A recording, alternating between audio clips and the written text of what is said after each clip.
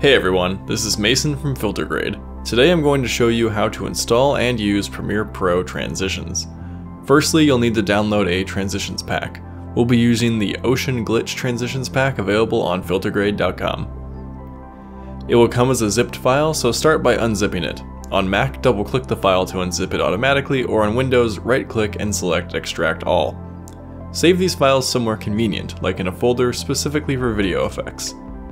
Now there are two methods for importing transitions, and which you use depends on which type of files are contained in the folders. For the Ocean Glitch transitions, you'll find a Premiere Pro project file.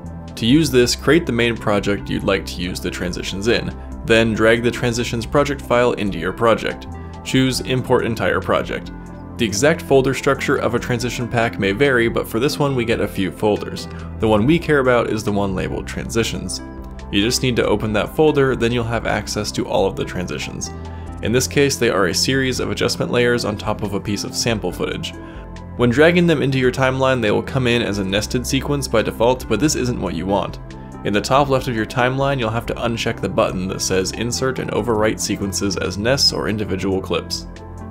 Now when you drag in a transition, it will bring in all the layers individually, which you can adjust to your liking. Just delete the sample video clip and move it to line up with your own footage.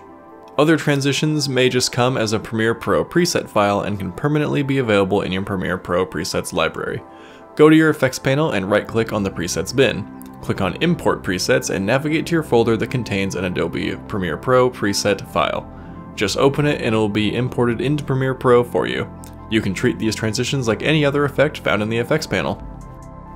Now that you have your transitions available in your project, feel free to create awesome videos with professional transitions that fit the mood of your piece.